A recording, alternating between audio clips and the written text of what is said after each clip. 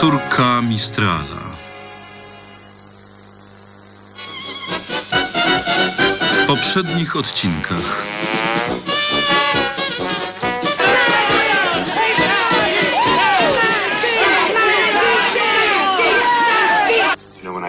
Kiedy cię maluję, twoje ciało emanuje światłem. Dam ci ten obraz. 10 000 franków. Za dużo, ale kupię go. Zajmę się tym, czego nienawidzisz. Chcesz mnie przekupić? Ożenisz się ze mną, Julien? Moja władcza, przebiegła Amerykanko. Jeżeli chcesz mieć ten obraz, dam ci go. Ale nigdy nie będzie twój. Należy do mnie. Żyłaś z mężczyzną ubogim i samolubnym. Cóż jest złego w bogatym i szczodrym? Przecież to Perry Kilcullen. Słyszałam, że ma bękarta.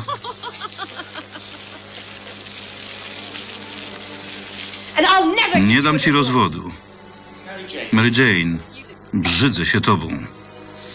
Gnijcie w piekle. Pan Kilcullen zginął w wypadku 4 dni temu. Znaczną część twojego majątku pochłonął krach na giełdzie.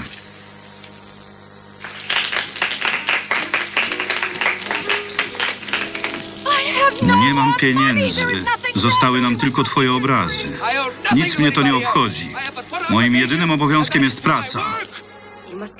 Proszę się pozbyć tej okropnej cudzoziemki. Maggie Linnell to moja najlepsza modelka. Jest inna niż pan sądzi. To wszystko. Jestem wydawcą 2 pism. Od niedawna wydaję też magazyn mody. Moje wszystkie marzenia legły w gruzach. Mam córkę, musimy się utrzymać. Otworzę własną agencję modelek. Mówisz, że masz czas, że się nudzisz. Jedź do Nowego Jorku. Nie chcę jechać do Nowego Jorku. Chcę iść do łóżka. Jest źle, Maggie. Wszyscy mówią, że będzie wojna. Spójrz. Są we Francji. Lali, co się stanie z Polą, z moimi przyjaciółmi? Odwołałeś moją wystawę. Niemcy są na przedmieściach Paryża. I co z tego? Nie wiesz, jak faszyści traktują Żydów?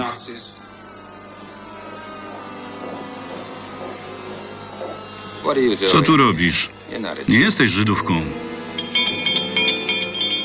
Julien! Julien! Julien! It's me! Julien! Moja mama i Robert Taylor. Czy oni naprawdę? Oczywiście.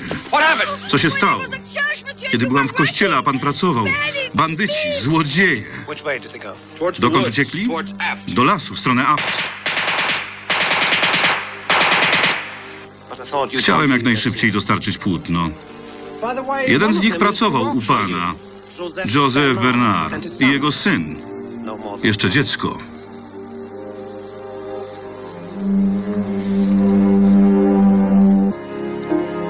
Judith Krantz.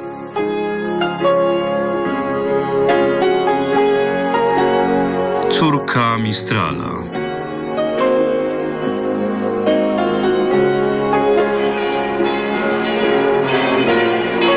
W rolach głównych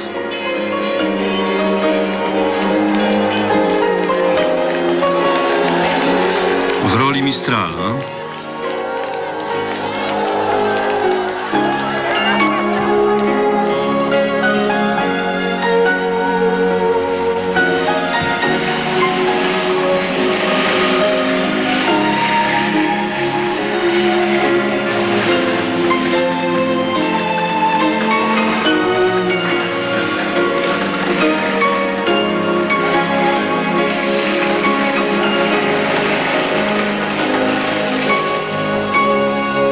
w pozostałych rolach. Muzyka.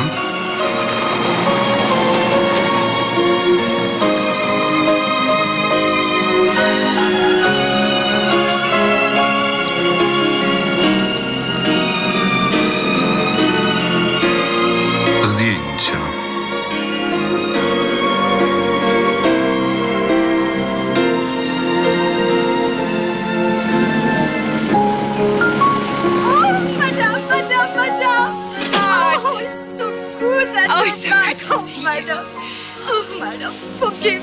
Scenariusz na podstawie powieści Judith Krantz. Reżyseria.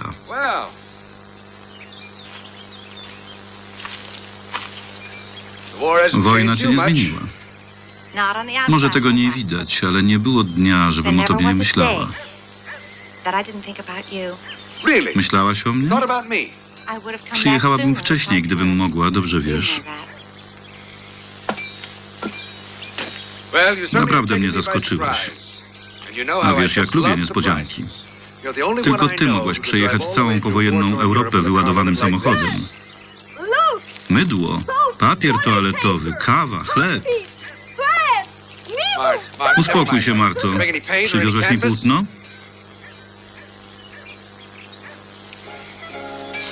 Oczywiście. Kate, zawsze mówiłem, że jesteś niezwykłą kobietą.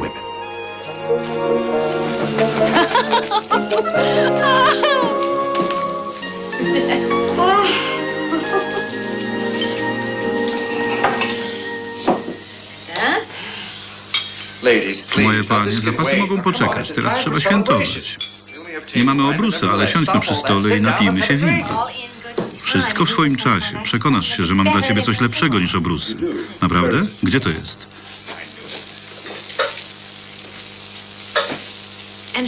A gdzie jest Jean? Zginął w Niemczech. W obozie pracy. Tak mi przykro. A Joseph Bernard? Zabili go Niemcy. Był w partyzantce. Pierre też zginął. Zapomnijmy o winie. Kiedy skończycie plotkować, pokażę ci, co namalowałem. Będę w pracowni.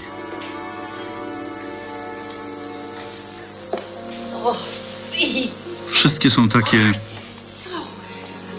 To najwspanialsze obrazy, jakie namalowałeś w życiu. Z kilku jestem prawie zadowolony. Musimy natychmiast wysłać je Aviktorowi. Musimy zrobić wielką wystawę, najważniejszą po wojnie. Chciałbym zmienić marszanda. Avigdor już mi nie odpowiada.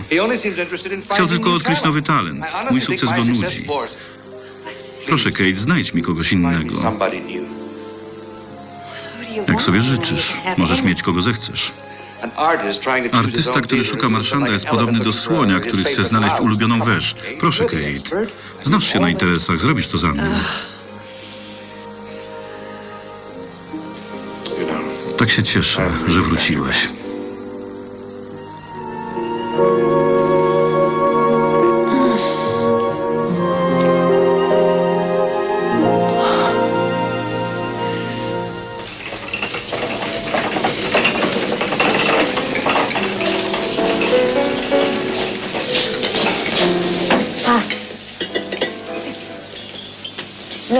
Ja dziękuję za sos, ale moja szczupła przyjaciółka woli pozostać szczupła. Dziękuję.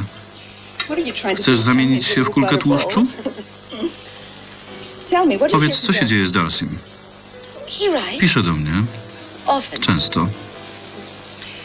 Popełniłaś błąd. Powinnaś za niego wyjść, zanim wyjechał. Nie rozumiem. To może nadal kochasz tego francuskiego malarza, Mistrala. Czy ci mówiłam, Lali, że nadmiar sałaty wywołuje halucynacje? Przynajmniej tak pisała Teddy. Zmieniasz temat. Co słychać u Teddy? Świetnie się bawi i trochę się uczy. Chłopcy za nią szaleją. Ale z jej listów wynika, że jest dziewicą. Ależ oczywiście. Grzeczni chłopcy nie kochają się z grzecznymi dziewczynkami. Przypominałam sobie, jaka byłam w jej wieku. Przestań wspominać. Opowiadaj. Gdybym ci opowiedziała, zbladłabyś ze zdumienia.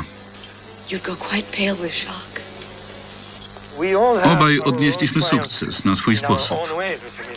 3 wielkie wystawy w 3 największych stolicach. Z przyjemnością mogę pana zawiadomić, że obrazy żadnego z żyjących malarzy nie osiągają tak wysokich cen. Cieszę się, że umie pan korzystać z pieniędzy. Ma pan piękny dom.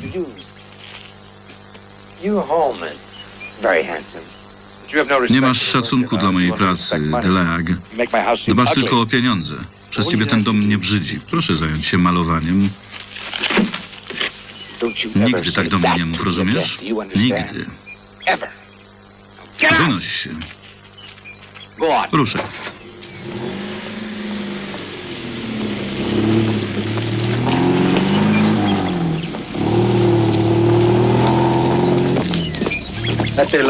Ten Delag to chciwy wieprz.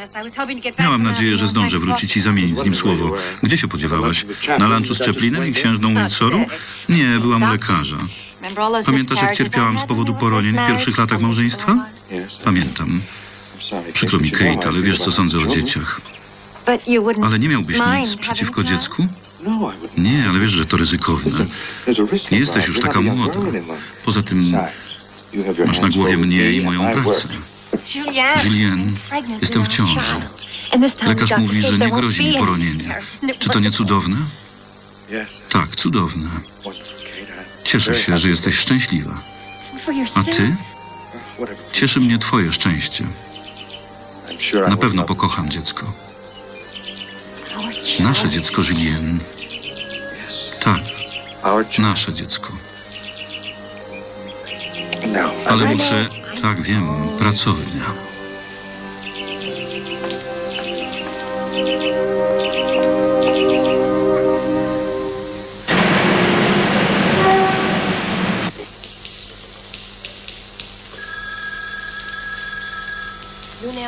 Agencja Linel, czym mogę służyć?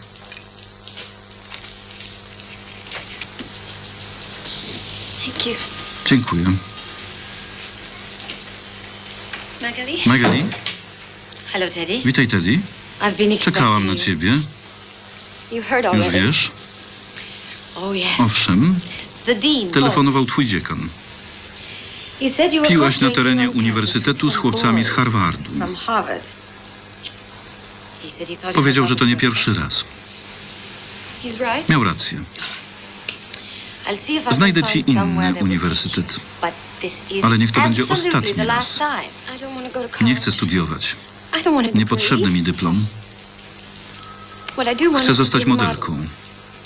Teddy, myślałam, że będziesz kimś. Modelka to też ktoś. Rozumiem. Jednak czegoś się nauczyłeś. Umiesz kłócić się z matką. Nie chcę się z tobą kłócić. Chcę cię przytulić, pocałować i przeprosić za to, że cię zawiodłam.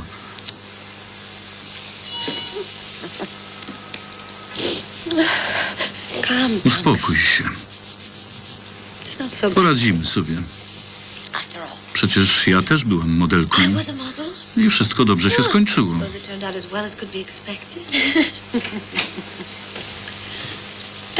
Darcy? Co ja widzę?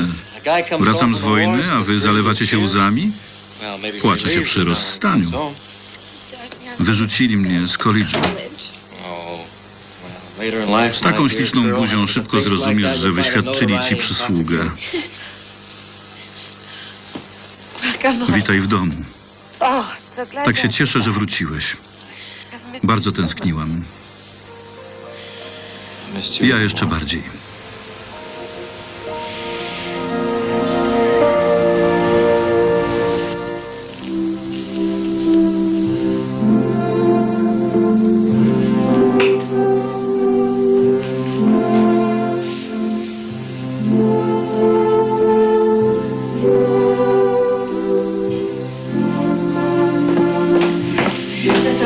Posłuchaj, muszę zmykać, bo spóźnię się na randkę. Powiedz mu, że przyjdę w poniedziałek rano. Przyjęłam wszystkie zlecenia, dzisiaj już nikt nie zadzwoni. Powodzenia.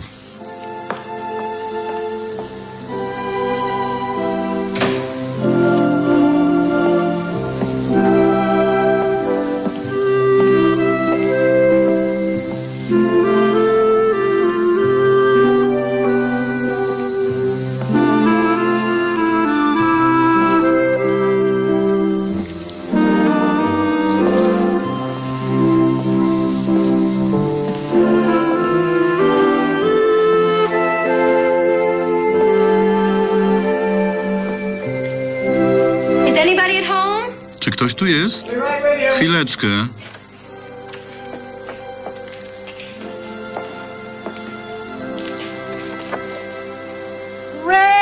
Ruda.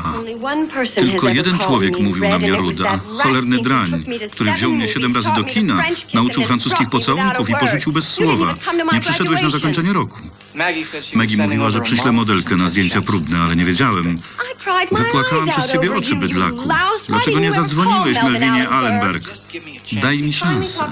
Udało ci się wkręcić do studia fotograficznego. Gdzie jest Folk? Czekam na niego od godziny. Folk to ja. Bredzisz. Widzisz tu kogoś jeszcze? Udowodnij to.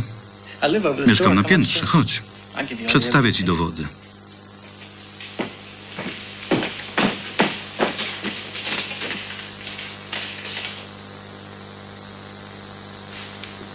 Napijesz się? To ci nie pomoże, Melvinie Allenberg.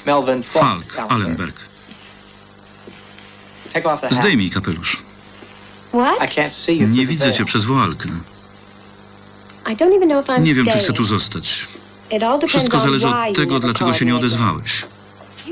Rozpaczałam przez ciebie. Sprawiłeś mi wielką przykrość. Chcę wiedzieć dlaczego.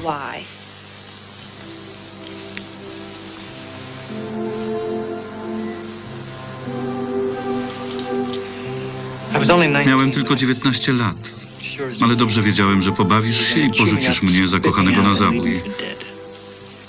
Nie chciałem być twoją ofiarą. Jeszcze jedna sesja szalonych pocałunków pod twoimi drzwiami i byłoby po mnie. Postanowiłem odejść. Nie zadzwoniłeś. A inni chłopcy, z którymi się spotykałaś? Ty mi się podobałeś. Moje słodkie maleństwo. Tak mi przykro. Powinienem był wszystko wyjaśnić, ale byłem za głupi. Nie znałem odpowiednich słów. Zgoda? Wybaczam ci z uwagi na dawne dobre czasy.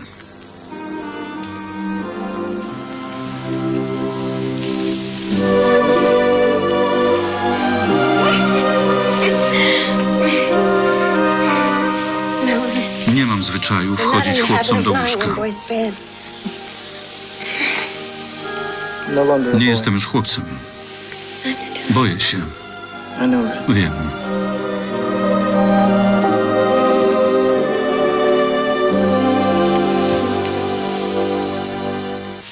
Monsieur Delage, nie zrozumiał mnie pan.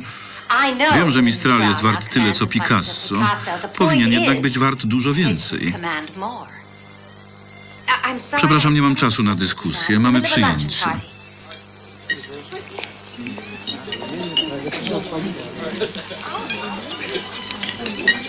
Powinieneś żyć w renesansie, Julien, ale dla ciebie i Michała Anioła byłoby za ciasno w jednej epoce. Ale wtedy, księżno, nie przyszłabyś do nas na lunch.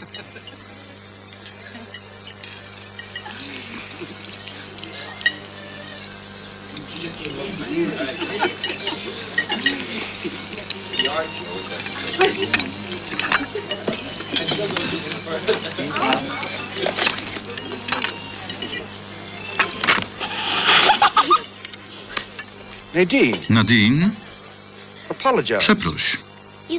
Jesteś wstrętna.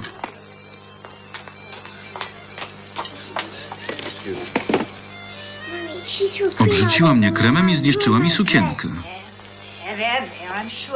Kate, czy możesz zająć się swoimi gośćmi? Louise obrzuciła Nadine kremem, a Nadine obrzuciła kremem Louise. Sama zaczęła. Wspaniale. Występujesz przeciw własnej córce? Widzisz, co zrobiłeś? Walczyłam właśnie o wyższe ceny twoich obrazów. Ceny, pieniądze, przyjęcia. Tylko to cię interesuje?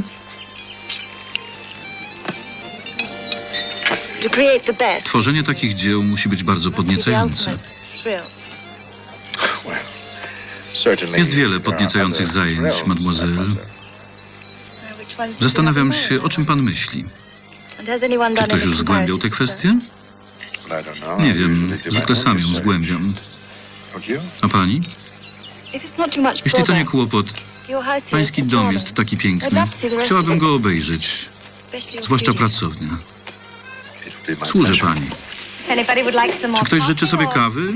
A może popływamy? Chodź, Nancy, wykąpiemy się. Nadine,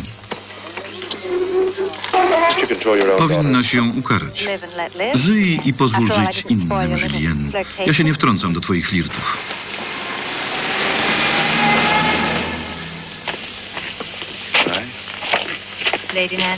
Lady Nancy, przykro mi, że nie zdążyłyśmy porozmawiać. Mam nadzieję, że mój mąż panią zabawił.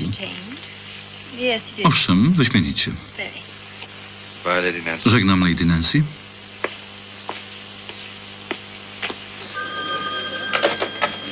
Agencja Linnell. Maggie, musimy dać odpowiedź. Wiem. Są inne agencje. Teddy, nie przeszkadzam? Znasz Marietę z magazynu Now? Oczywiście, co słychać? Byłoby wspaniale, gdyby twoja mama się zgodziła. Maggie, zadzwoń do mnie rano. Zadzwonię. Do widzenia, Teddy. Skąd to zamieszanie? Nowa śmiała koncepcja redaktorów Now? Chcą, żebyś pozowała do zdjęć kolekcji letniej w pracowniach 3 największych malarzy świata. To cudowny pomysł. Straszny. Dlaczego? Dlatego.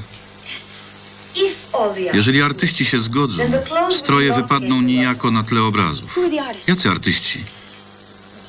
Picasso i Matisse wyrazili już zgodę i Mistral. Rozumiem, przeraża cię Mistral. Co to znaczy? Miałam zajęcia z historii sztuki. Myślisz, że cię nie rozpoznałam? Jak się nazywał ten cykl? Rudowłosa. Niesamowite obrazy. Kiedy o nich wspominałam, powiedziałaś, pozowałam malarzom w Paryżu, jak wiele dziewcząt. Nic więcej. Czy to jest takie straszne? Nie chcę, żebyś tam jechała. Mamo, odkąd zobaczyłam obrazy, wiedziałam, że byłaś kochanką Mistrala. To żaden wstyd. Ale nie powinnaś zabraniać mi podejmowania decyzji z powodu twojej przeszłości. Szczerze mówiąc, jestem ciekawa.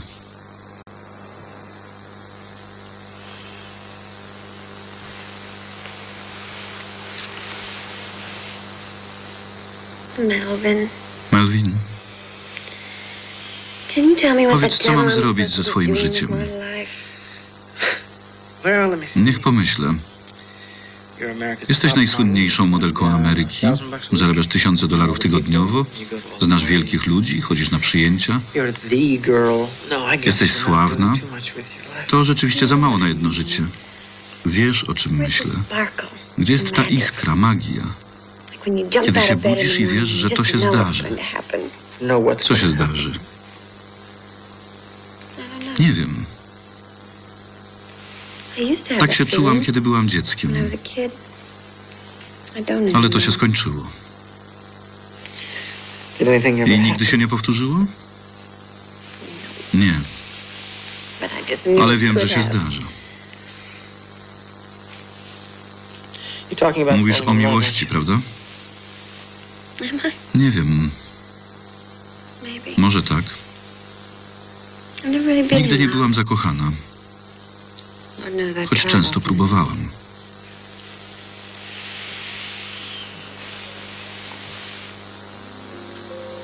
Przepraszam cię, Melvin. Nic się nie stało. Nigdy o tym nie rozmawialiśmy. Może powinniśmy. Ile było tych prób? Nieważne. Chciałam się w tobie zakochać.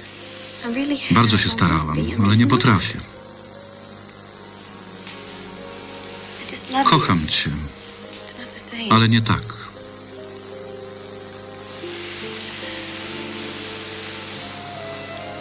A jeśli się nie zakocham? Nigdy? Jeśli mam jakąś blokadę?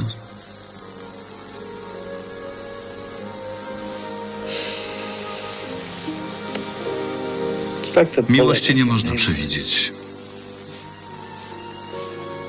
Nie wiadomo, kiedy nadejdzie.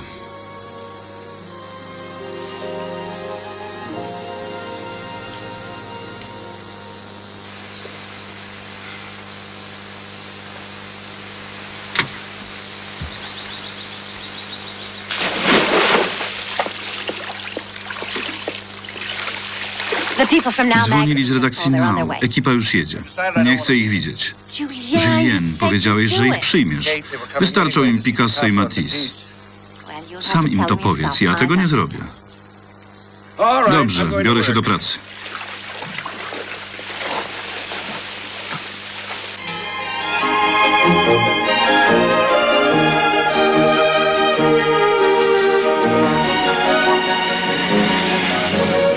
Jak moje brwi? Są na właściwym miejscu. Ciągle myślę, że kredka się rozmarze. Dlaczego się denerwujesz? To sesja jakich wiele. Staram się tak myśleć, ale to nie pomaga.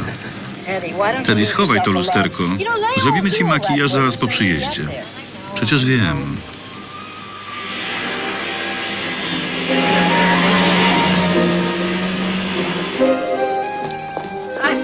Przepraszam, przed chwilą z nim rozmawiałam. Jest pochłonięty malowaniem. Nie śmiem mu przerywać. Bardzo prosimy, żeby pan Mistral zechciał nas przyjąć. Ja też chcę, żeby wszystko się udało. Uwielbiam wasze pismo. Później może być gorsze światło. Jest Teddy.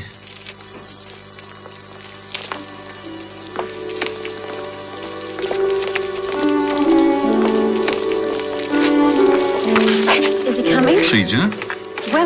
Niestety zaszył się w pracowni. Naprawdę nie wiem. I co teraz?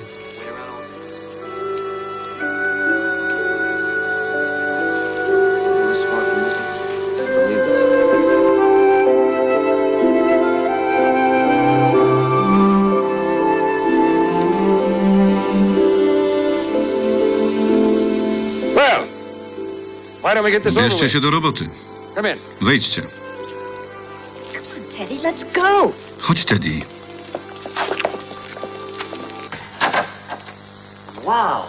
Nadmiar szczęścia.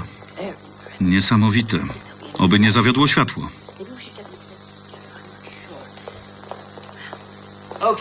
Teddy, stań obok Mistrala i uśmiechnij się.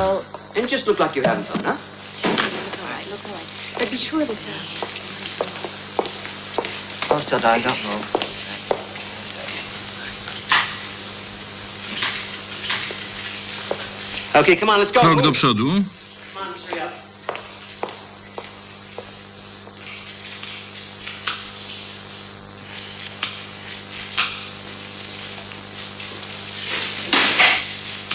Uwolnię cię. Proszę tego nie robić. Tak nie można, na tym polega szyk. Co teraz zrobimy? Nie mam pojęcia. Za mocno się malujesz, jak twoja matka. Ale jesteś od niej 1000 razy piękniejsza. Monsieur Mistral, trzeba zrobić nowy makijaż. Albo tak, albo wcale. Proszę mi zaufać, efekt pana zadziwi. Zgoda. Pochyl głowę, Teddy. Głowa w dół.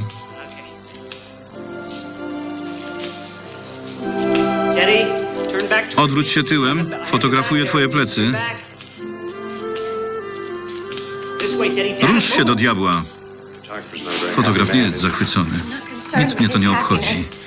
Im szybciej zrobi zdjęcia, tym szybciej stąd wyjdziemy. To prawda. Im szybciej wyjdziemy, tym szybciej porozmawiamy. O czym? Teddy, przestań ruszać ustami. O czym porozmawiamy? O naszym wspólnym życiu.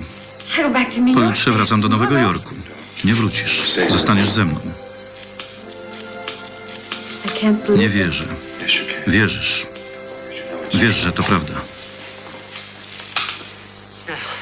Posłuchajcie, Monsieur Mistral, tak jest niedobrze. Może podejdziecie do stołu i pokaże pan Teddy paletę. Co? Paletę.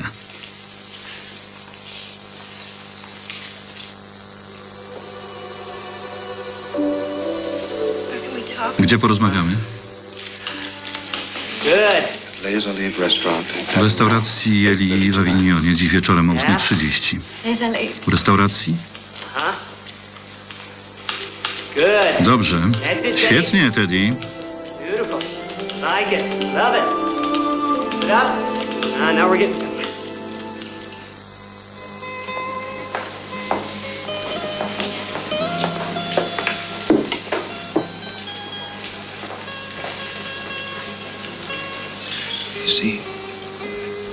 Byłem malarzem od zawsze. To mi wystarczało. Nie obchodziło mnie nic więcej, zupełnie nic. Nie mogę nawet powiedzieć, że tęskniłem za kimś takim jak ty, bo nie wiedziałem, że istniejesz. Bo nie istniałam przez połowę twojego życia. Istotnie. To niewiarygodne, ale prawdziwe. Gdybyśmy urodzili się jednocześnie, zawsze byłbyś ze mną, Julien. Czekałam na ciebie całe życie, a ja na ciebie. Teddy, sprawiłaś, że ożyłem. Poczułem, że jestem człowiekiem. Czy to bardzo trudne? To ulga. Niezwykła ulga.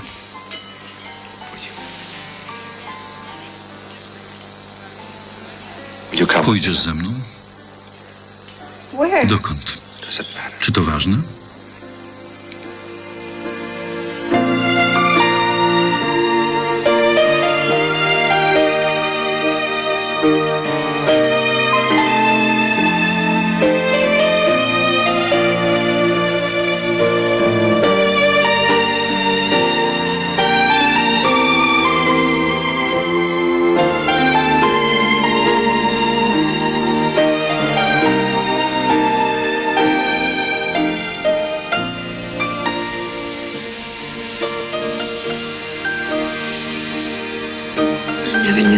Nie wiedziałam, że tak może być. Ja się domyślałem. Teraz wiem na pewno.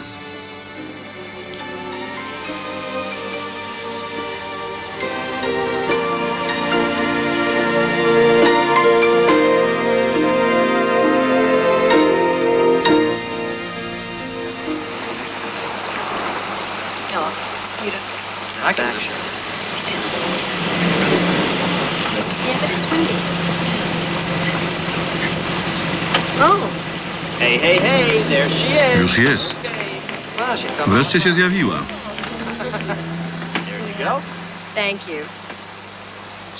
Gdzie spędziła pani ubiegłą noc? Odmawiam zeznań. Martwiliśmy się o ciebie, Teddy.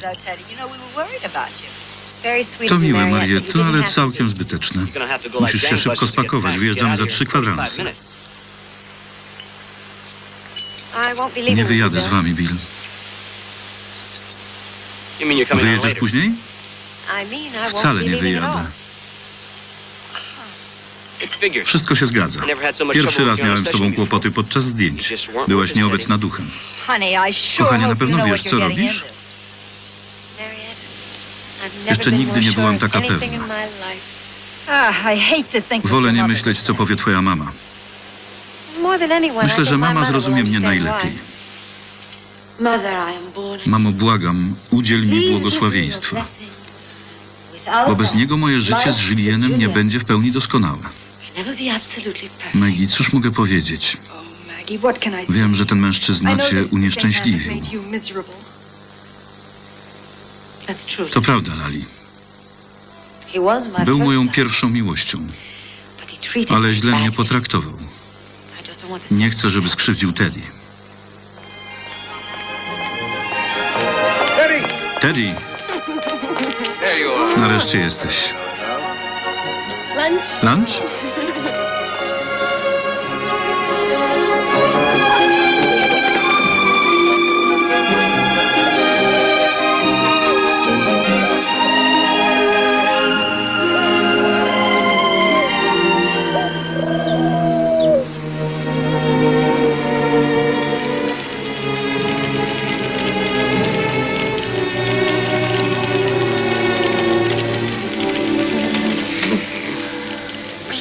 Znów chrapałaś. Nieprawda. Właśnie, że tak. Chcesz zobaczyć?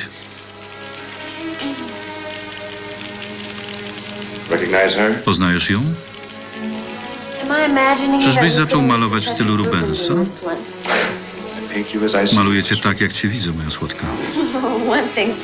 Jedno jest pewne. Po 6 miesiącach francuskiej kuchni boję się wejść na wagę. To na pewno nie jedzenie. Co to znaczy? Zobaczysz. Julien, masz zimne ręce. Tak jak myślałem. To nie francuska kuchnia, jesteś w ciąży. Wcale nie. Na pewno. Skąd możesz wiedzieć? Nie jesteś lekarzem. Teddy, artyści wiedzą o ludzkim ciele to, czego nie wie żaden lekarz. Mówię ci, że tam jest mały Mistral. Co ja teraz zrobię? Co to znaczy? Urodzisz dziecko. Julien, jesteś żonaty. Przysięgam na wszystko, co dla mnie święte. Pracę, moje życie, naszą miłość, że zrobię wszystko, co w mojej mocy, żeby dostać rozwód. Kiedy Kate dowie się o dziecku, mój adwokat ją przekona. Nasza miłość jest wieczna. Nasze dziecko będzie jej żywym dowodem. Chcę, żebyś wiedziała, że nigdy nie byłem tak szczęśliwy.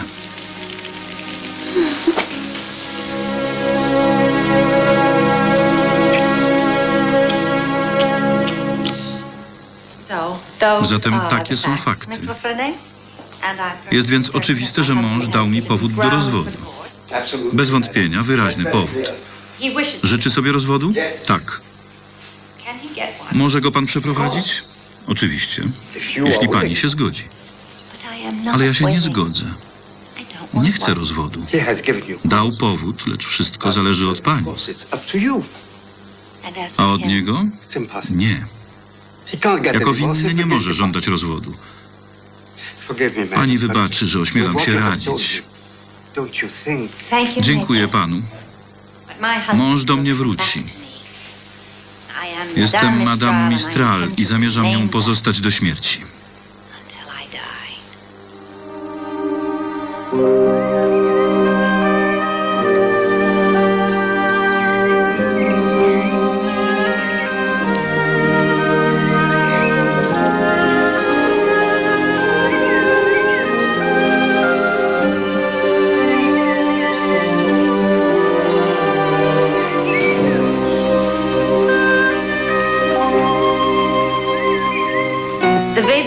Dziecko urodzi się za miesiąc, ale tak się wierci, że poród może nastąpić wcześniej. Nie przypuszczałam, że będę taka szczęśliwa. Dlaczego jest taka głupia? Czy na pewno masz prawo zadawać to pytanie? Historia się powtarza, a to dowodzi naszej głupoty. Myślałam, że Teddy uniknie tego losu. Skąd wiesz, że nie uniknie? Może Mistral dostanie rozwód. Przecież Kate to nie Mary Jane Kilcullen. Nie. To Kate Browning. Jeżeli coś dostanie, na pewno tego nie odda.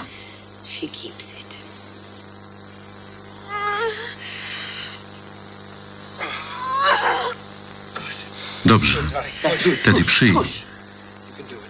Jeszcze troszkę. Przyj. Teraz przyj.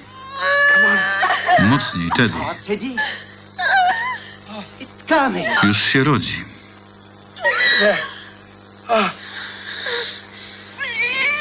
Już dobrze.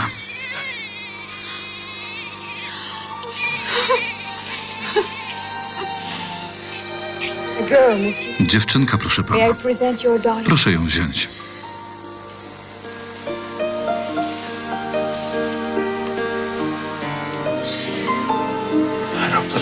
Nie do wiary. Ma jasnorude włosy. Czerwoną buzię. Wygląda jak obraz fauwisty. Kochanie, to śliczna, dzika bestia. Fauve. Tak ją nazwiemy. Proszę pana, powinna nosić imię święte. Kościół, do diabła z nim. To córka malarza. Fauve. Nazwę ją Fauve.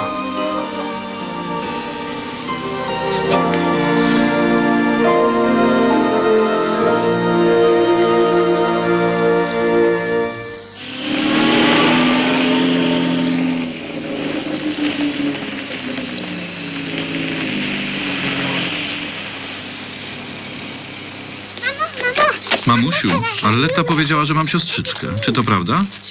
Okłamała cię, Nadine. Nie masz i nie będziesz miała żadnej siostry. Tak jej odpowiedz, kiedy znów cię zaczepi. Nie rozumiem, mamusiu.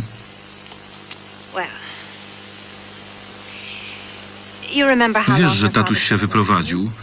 Zamieszkał ze złą kobietą, która urodziła dziecko. Benkarta.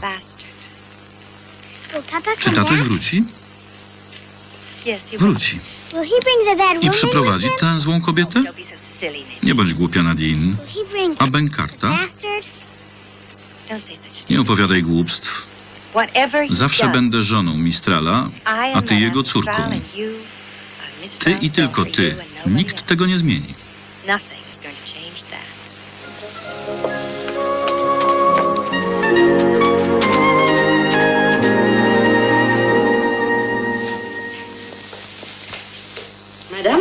Madame, poczta. Dziękuję, Marto.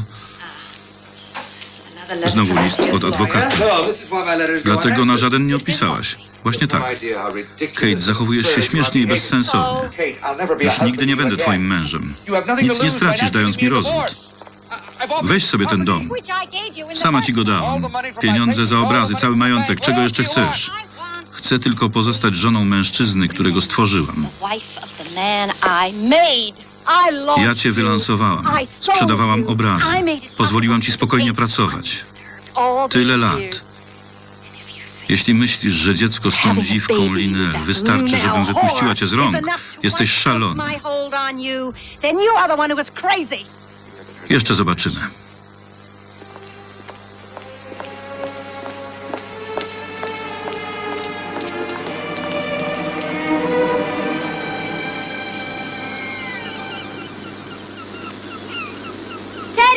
Teddy, mówiłam, że będzie pięknie. Bawcie się dobrze. Powiedz, czy przyjęłaś ich zaproszenie, bo masz mnie dość?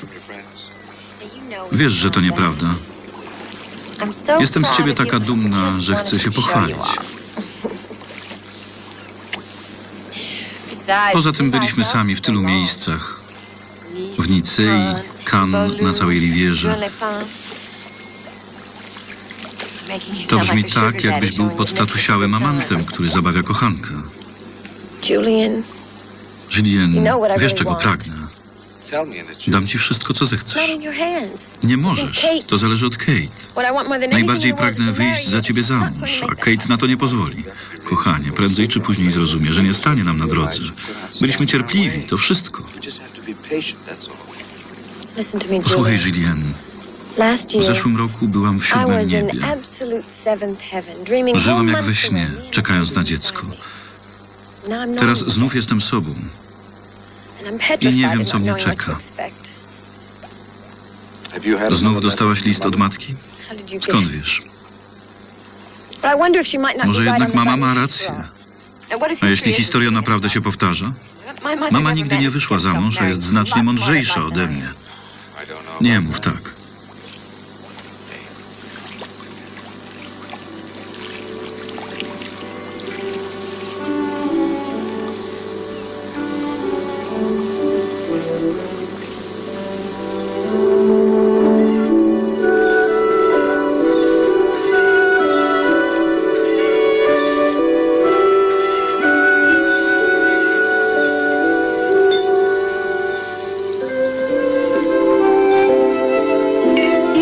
Jesteś dziewczyną z miasta. Nie tęsknisz za Nowym Jorkiem? Ani trochę. Moje życie to Julien i Fauve. Ale dzieci można wychowywać w Nowym Jorku. Wiem. Ale to nie wszystko. Moje życie jest inne.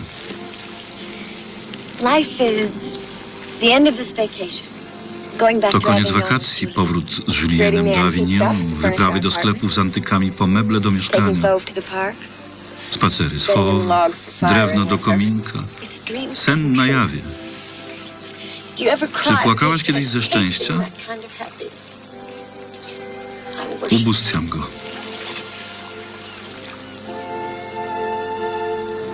Teddy, tak się cieszę, że nie dotknął cię ten skandal. Przepraszam, nie powinnam tego mówić.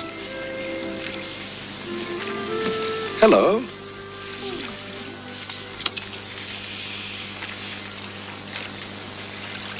Chcę mieć jeszcze jedno dziecko.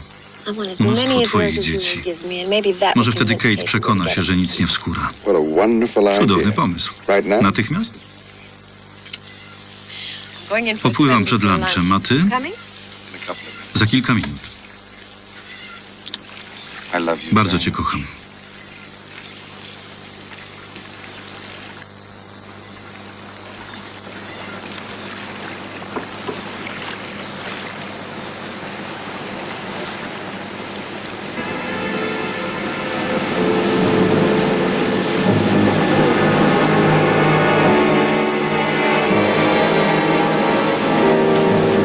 Szybko wracaj.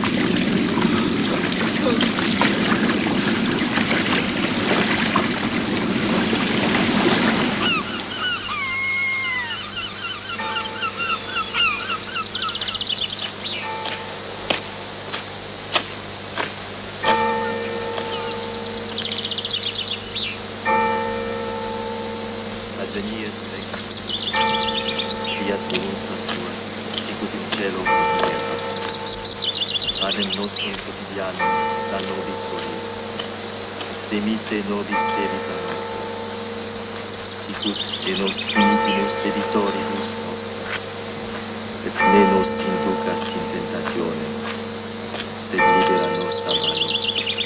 Amen.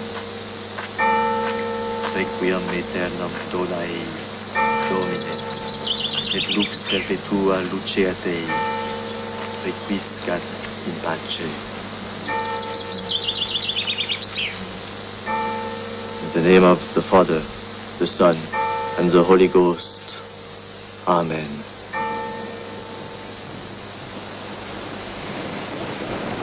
I will take Fov. Zabiorę Fow. I understand. Rozumiem. Do you? Naprawdę? You will never. Już nigdy jej nie zobaczysz. At least she will. Nie pozwolę jej skrzywdzić.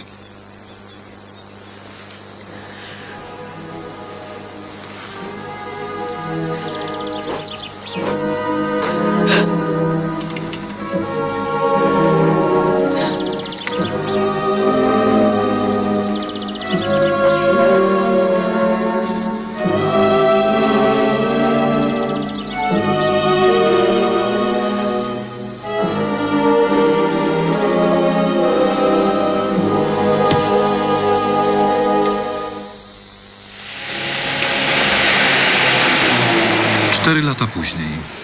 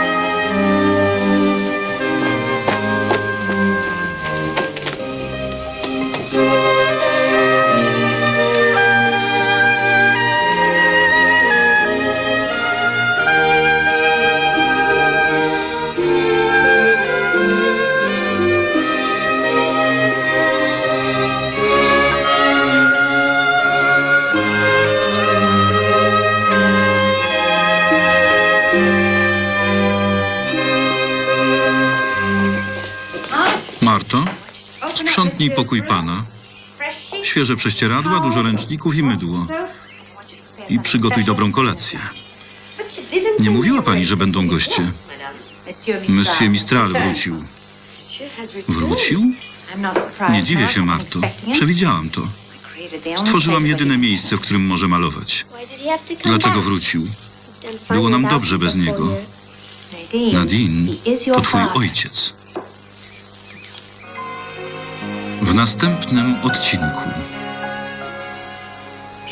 To moja córka Maggie. Nie możesz mi jej odebrać. Znam najlepszych prawników w Ameryce, a ja we Francji. Ale oboje pragniemy jej dobra. Chcę, żeby spędzała ze mną 3 miesiące w roku, latem, w Prowansji. To tylko 3 miesiące co roku.